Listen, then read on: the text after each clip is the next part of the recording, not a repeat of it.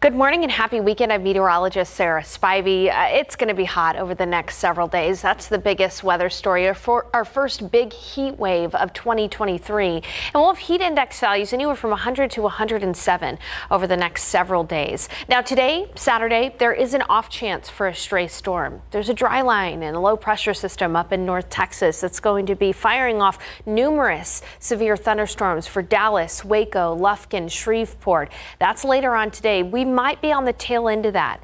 There is a small, very low chance, 10%, for a stray thunderstorm across the hill country north San Antonio.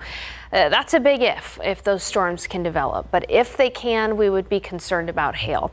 As for the weather for most of us, though, it is just going to be a mostly sunny and hot day. Again, there's a small 10% chance in the later afternoon, early evening hours for a stray storm. Otherwise, the heat is the big story. 98 in San Antonio, 98 in Devine, 98 in Pleasanton, 97 in New Braunfels, 96 in Seguin, 96 in Kerrville. But the heat index will make it feel anywhere from 100 to 107 today. So looking at your KSAT 12-hour forecast, by noon we're already going to be at 90 degrees, mostly sunny, and again 98 for the high temperature, 10% chance for a stray storm from 4 p.m. through sunset. Otherwise, try to find a way to stay cool. It is going to be hot for the foreseeable future here in San Antonio.